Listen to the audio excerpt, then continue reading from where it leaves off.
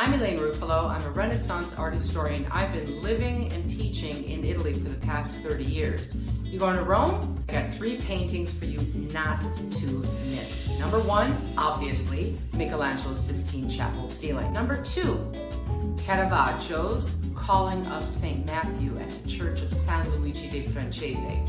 And number 3, Titian's Sacred and Profane Love, found at the Galleria Borghese. Don't miss them, and if you want to know more about them, click the link below.